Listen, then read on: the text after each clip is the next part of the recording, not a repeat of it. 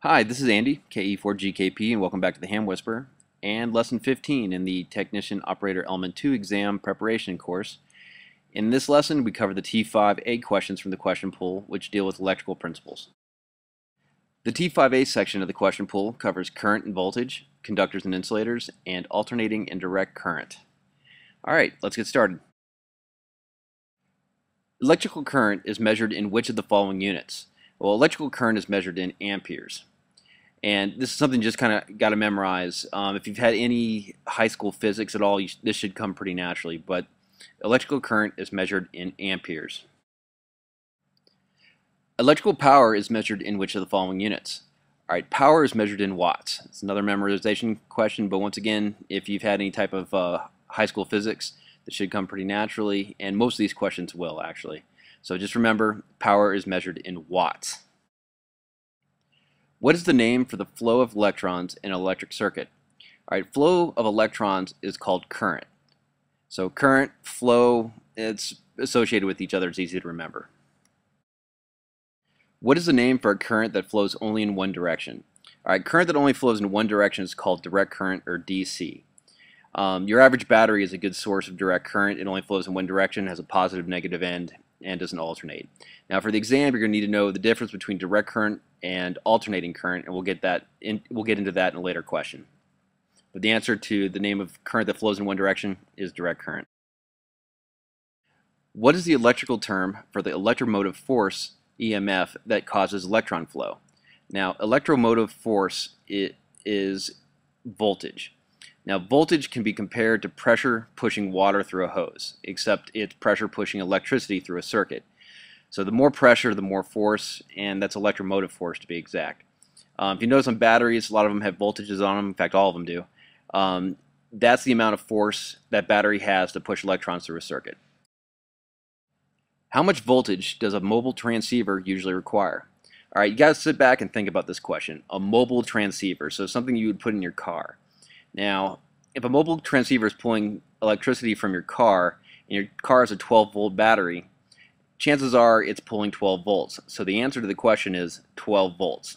So just remember mobile, car battery, 12 volts. Which of the following is a good electrical conductor? All right, this is an easy question. Metals make good conductors because there's little resistance for electrons to flow through them. And some metals are better than others. On the exam, there's only one metal in all the possible answers, and that metal is copper. Everything else is an insulator, and we'll get into that in a later question. Just remember, metals make good conductors. You're looking for a metal. Which of the following is a good insulator? Now, insulators are just the opposite of conductors, and that insulators provide a great deal of resistance, which inhibits electron flow. So like wood, glass, rubber, these are all good insulators. There's only one question on the exam that is not a metal, which is a good conductor. And also, don't forget that mercury is a metal, even though it's a liquid. So metals are good conductors. Insulators are not. The answer on the exam is glass. What is the name for a current that reverses direction on a regular basis? Now, this goes back to that direct current question we had before, except this is exactly the opposite. Current which reverses direction on a regular basis or alternates direction is called alternating current, or AC. Just remember, alternating current reverses direction on a regular basis. Which term describes the rate at which electrical energy is used? Now, when you're talking about or describing the rate at which electrical energy is used, you're talking about power.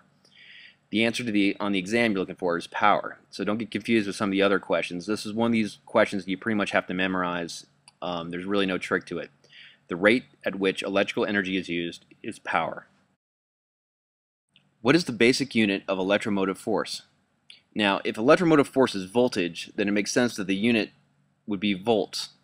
So just remember that electromotive force, or voltage, the basic unit is volts. What term describes the number of times per second that an alternating current reverses direction? The answer is frequency, and this is a fairly straightforward answer. So if you think how many times does a current change directions in 1 second, you're trying to find out how frequent does it happen.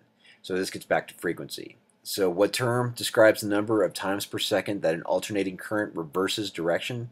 The answer is frequency. And that's it for the T5A review, and now it's time for the quiz. So take out a pencil and paper, and number 1 through 12. When you're done with the quiz, you can go to hamwhisper.com and check under the exam answers page under the T5A link and get the answers to the quiz. I'm going to go through the questions pretty quick, so if you need more time, as always, just pause the video and take all the time you need. And with that said, let's go ahead and start the quiz. Question 1. Electrical current is measured in which of the following units? A. Volts, B. Watts, C. Ohms, or D. Amperes? Question 2. Electrical power is measured in which of the following units? A. Volts, B. Watts, C. Ohms, or D. Amperes? Question 3. What is the name for the flow of electrons in an electrical circuit? A. Voltage, B. Resistance, C. Capacitance, or D. Current? Question 4. What is the name for a current that flows only in one direction?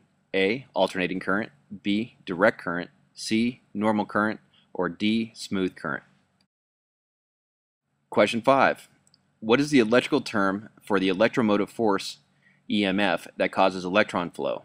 A. Voltage, B. Ampere hours, C. Capacitance, or D. Inductance? Question 6.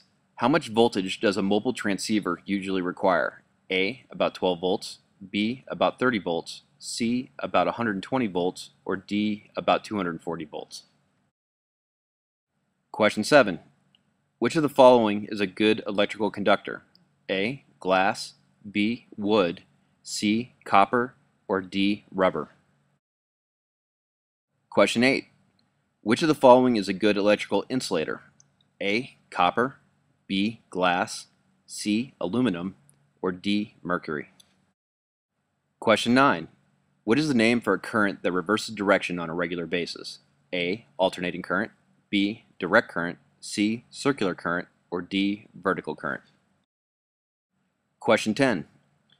Which term describes the rate at which electrical energy is used? A. Resistance, B. Current, C. Power, or D. Voltage? Question 11. What is the basic unit of electromotive force? A. The volt, B. The watt, C. The ampere, or D. The ohm? Question 12.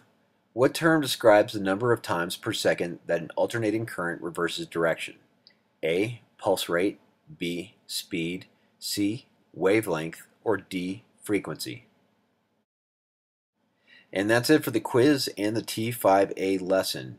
Now that you're done with the quiz, go to hamwhisper.com, go to the exam answers page, and check your answers under the T5A link. And until next time, in lesson 16, this is Andy, KE4GKP, saying 73, and I hope to hear you on the air soon.